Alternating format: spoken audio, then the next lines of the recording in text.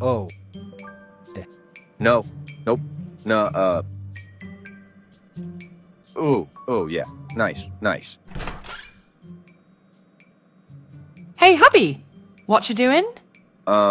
Nothing. Just sitting here admiring my desktop wallpaper. Ah, noticed you shut down your browser window pretty quickly there. What? No, that, absolutely uninteresting. Can't even remember what it was, really. Yeah, gonna need to see that browser history. Move over. No. No? No? Did you just say no? No. You cannot see my browser history.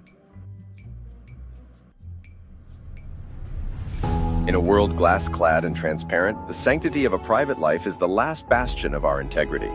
Being able to shield our browser history isn't about deception. It's about preserving that sacred space where we can be true to ourselves without judgment. Without these private havens, we are just open books in a library for others to annotate. Privacy isn't contrary to integrity. Indeed, it is its very foundation. We must guard it. Guard it, fiercely!